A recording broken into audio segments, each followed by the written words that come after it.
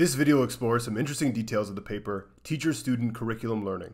This paper looks for different ways to teach an LSTM to predict the output of adding numbers in the sequence-to-sequence learning framework and how to navigate a complex Minecraft maze by learning from less complex mazes.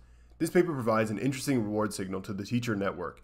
In the Minecraft maze, the teacher doesn't just receive a reward based on if the easier task it sends to train the student network improves the student network's performance on the most complex maze. Rather, it's looking to make improvements on each of these sub-tasks. This models algorithms like intrinsic motivation and open-ended exploration that explore more interesting ways of optimizing neural networks. This video will explore the experiments in the paper, such as maze navigation and sequence-to-sequence addition, as well as the 4 algorithms presented for selecting actions in spite of noisy reward signals from the student network, catastrophic forgetting of previously learned tasks, and also while simultaneously balancing exploration and exploitation.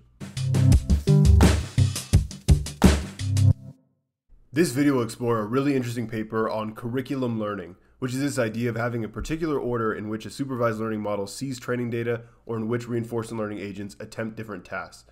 This paper experiments with 9-digit addition modeled by a sequence-to-sequence LSTM and navigating Minecraft-style mazes for the reinforcement learning setting.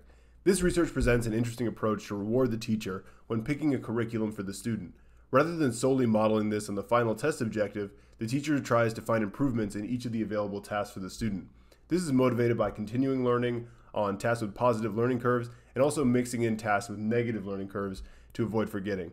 This video will explore some details in this paper, as well as 4 algorithms presented to model noisy reward signals from the student network and balance exploration and exploitation for the teacher.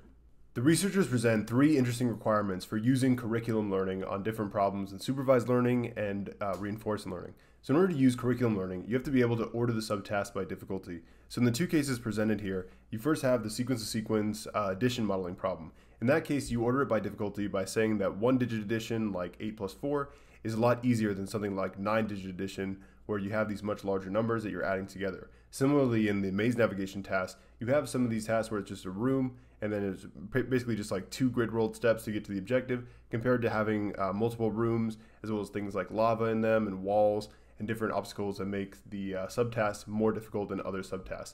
The next step is to decide on a mastery threshold. So this is having a certain level of achieving skill on the easier task, in which case you move up to a more challenging task. And then the third is the challenge of continuously mixing in the easier tasks while learning the hard ones, because neural networks have something called catastrophic forgetting, where if you say go up from 1-digit addition up to 5-digit addition, it's likely that it might have forgotten how to do 2 or 3-digit addition on the way of training the neural network. So you have to continuously mix in the easier tasks while also learning the hard tasks. The action space for the teacher network looks like an N-arm bandit problem, where it's selecting the different levers that it wants to pull in order to send to the student and get back a reward signal. In this case, the reward signal is going to be the student's improvement on the task that the teacher sent to it. So for example, if the teacher sends it 2-digit addition, the reward signal for the teacher is going to be based on how much the student improves on where it previously was at with 2-digit addition, rather than having it be measured on the final task of 9-digit addition, which is the key difference between this paper and a lot of other common papers in curriculum learning. Similarly, you have the same idea with the different sub-mazes in order to do the more complicated maze navigation. You see the difference between just walking forward to get to the goal compared to having to go through this wall, avoid the lava to get through, and then finally make it to, or go in this way to get to the final goal. This chart depicts the heuristic that they're using for task sampling. The teacher network is making decisions about which task to send to the student network based on its expectation of how much the student will improve at each given task, not which task has the lowest or highest loss or some final objective metric. So in this case, you say you have the blue, green, and red tasks, and these plots are the learning curves over the time steps of training. So it's say time step 1000, the green task has the highest slope. So even though the blue task has the highest loss and the red task has the lowest loss, or whatever the final objective might be, you would choose to train on this green task because it's exhibiting the most learning at that step. So the teacher is also balancing forgetting by selecting tasks with negative learning curves, which gets blended into the selection by taking the absolute value of these negative curves. In this way, this curriculum learning technique resembles artificial intelligence paradigms like intrinsic motivation and open-ended algorithms that seek to explore and optimize these networks in a way that isn't just solely focused on a single objective metric. The researchers describe this scenario of an ideal curriculum learning setting where there is no such thing as catastrophic forgetting or unlearning previous tasks. So at first the teacher would have no knowledge, so it samples all the tasks uniformly, and then naturally the student would probably start making progress on the easiest task first, so the teacher would allocate more probability to it, send the task to the student more. Then once that learning starts to saturate, it goes on to task 2, and so on until it masters the most difficult task. However, in the real-world setting, the teacher network has to model noisy reward signals from the student network, account for forgetting, and a balance, exploration, and exploitation with each of the tasks it's selecting between. So the paper presents 4 algorithms for doing this, titled as online, naive, window, and sampling. The online algorithm describes the simplest case, where you just model the expectation of rewards from pulling different actions based on the exponentially weighted moving average. So the idea here is that you choose a task based on your current estimate of the rewards, and then you use this epsilon greedy or Boltzmann policy. So the epsilon greedy or the Boltzmann policy is the way in which exploration is incorporated into this. Epsilon greedy basically says you take the action that you have the maximum expectation of reward with probability epsilon, and then with 1 minus epsilon, you sample uniformly from the other task. The difference in the Boltzmann policy is that the sampling from the other tasks that aren't the max expectation is done according to some kind of, it's almost like a softmax distribution of the other tasks. So it's not just uniformly random. So then the idea is that you get this reward signal based on the difference in the student's performance when you had previously selected that task. So you're not just modeling the reward based on like how much it improves on the overall task. To say it again, you're modeling it based on this difference in reward between when it previously had trained on that task that you just selected. And then you just do the online algorithm describes updating the expectation this way by having this alpha parameter times the current reward and then adding that to the 1 minus alpha of the previous estimation of that action. The naive algorithm extends the online algorithm to get a better integration of this idea of the learning curve slope. So rather than just selecting the task from the teacher network and then having the student network train on it for one step and then going back to update the reward signal, what this does is it's going to train on that task for k steps. So then after you train these k steps, you have sort of a time sequence of updating the reward signal with respect to each training step. So you're going to train a linear regression model to model the evolution of performance on that task, and then use the coefficient from that linear regression from training on the k steps in order to have the updated reward signal or the expectation of return that the teacher has for selecting different tasks. So the key difference here is that you're going to be running the task selected for k steps, and then this arises at a natural sequence that gives you this better estimation of the learning curve slope. Next extension to this is the window algorithm. So in the naive algorithm, you selected the task a sub t, the teacher selects a task, and then sends it to the student network to run k steps. But this could be a waste of computation because the student might not improve during those k steps, and it'll be kind of a waste of training it for k more times.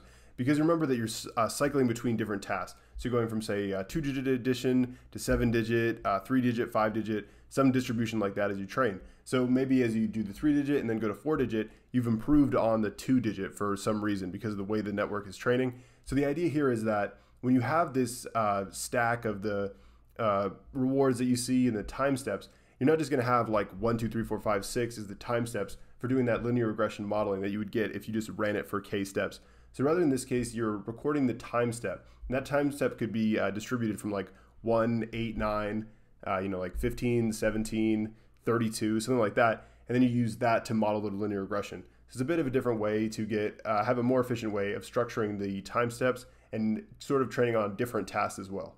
The last algorithm that the authors explore is the sampling algorithm. And this is useful as well because it doesn't require hyperparameter tuning to balance exploration. So in the previous algorithms, you had the epsilon greedy or the Boltzmann selection of which action to take based on the expectation of reward. But this has a different way of doing this. Rather what you have is you have these first in, first out buffers, these stacks with each action and stacking on top of the rewards that you're getting as you're sampling the action and then training the student and getting this reward, the improvement on that task. So the idea here is that you're just kind of taking the argmax off the stack, looking at the different stacks for each of the tasks. So it's a simpler way of modeling the slope, not having like an explicit linear regression going on, rather just looking at the different stacks and taking the rewards off the top of it. So the first task we'll look at is the Seq2Seq Addition with the LSTMs. This is a image I made for the past video, which is learning to execute, looking at modeling these Python programs, but it's a similar idea with the Seq2Seq Addition. The idea here is that you have something like 8 plus 8, and then that would go into the decoder, and you would output 16.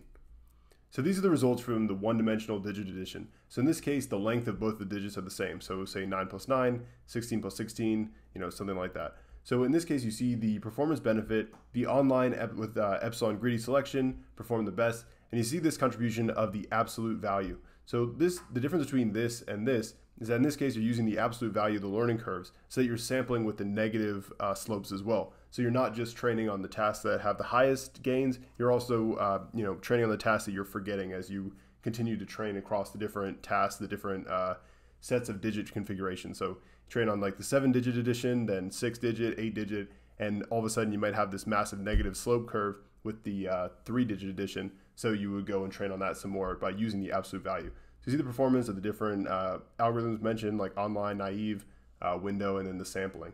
So then you see this distribution over which actions are being selected as the training goes on. So you see in the beginning of training, you're selecting mostly the 1-digit, the 2-digit, the easiest kind of task. And then you see as you get farther into the learning, you're sampling more from the 9-digit and the 8-digit because you're making the most progress on these tasks now. So even though you might be better at 1-digit or 2-digit addition, it's all about the slope. It's all about the gains you're making when you're selecting different tasks, and that's how it chooses which tasks to select. They also explore Minecraft maze navigation, training these agents that have these convolutional neural networks to make action selections like movements and turning left and right, and doing this with optimizing them by proximal policy optimization. And the teacher network is selecting the different mazes for the student network to go and train in. So it has these 5 different environments where you're just single room with a target, 2 rooms separated by lava, 2 rooms separated by wall, 3 rooms separated by lava and a wall in a random order, and then the 4 rooms, the hardest task, in which you might just try to optimize directly on this, which we'll see in the next plot performs terribly. So as mentioned, this is the plot that shows the training. So this blue curve that just receives negative reward the whole time, this is when you just directly go after this hardest maze and don't do any curriculum learning on maze navigation. And you see that that doesn't work at all. So then the other comparison is doing uniform sampling, where you're randomly sampling between all of the maze configurations, each one with equal probability. Then we see the best performing one is the purple one, the window epsilon greedy, where you're doing that, the algorithm presented in the paper, compared to the red, which is a manual curriculum, where you manually step. So in these first like 100,000 steps, you train on the easiest one, then you switch to the next one, then you switch to the next one, and so on until you get to the final maze. So it's interesting to see the performance gain achieved by doing this kind of sampling the different mazes with respect to the gains achieved by sampling from them as described in the video. The authors also provided a lot of interesting videos showing their robot, the reinforcement learning agent, navigating through these Minecraft mazes. It's definitely interesting to watch this happening. It's definitely a really cool environment. You can see a GitHub repository that's linked in the description of this video as well that shows you how you can do the Minecraft environment with a similar interface as the OpenAI gym. Thanks for watching this video presenting this paper, Teacher-Student Curriculum Learning, an interesting way of looking at the N-arm bandit selection where the teacher is looking at different tasks to present to the student network. This paper is interesting because it structures the reward for the teacher network, not based on some overall test objective like just the success of navigating the final most difficult maze, but rather is just looking for where it can make gains on each of the subtasks in order to inform its selection on which task it wants to send to the student network. Thanks for watching, and please subscribe to Henry AI Labs for more deep learning and AI videos.